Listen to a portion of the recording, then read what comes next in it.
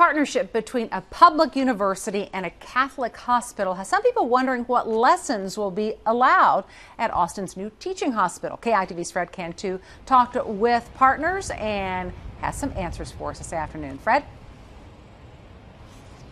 Yeah, I just had a conversation with one of the folks from the Seton family of hospitals talking about this. And this really isn't new territory for Seton because they have been hosting students and residents from the UT Medical Schools in Galveston and in Dallas for many years. And they tell me that, yes, Seton is a Catholic organization and there are certain procedures that are not allowed that have to do with the beginning of life and end of life and other issues.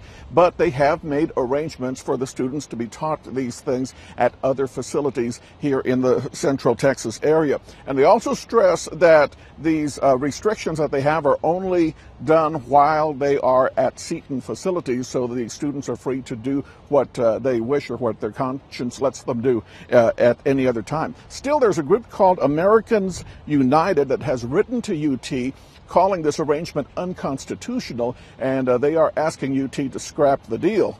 UT says it has its lawyers looking at that request right now. Reporting live from East Austin, Fred Cantu, KITV News.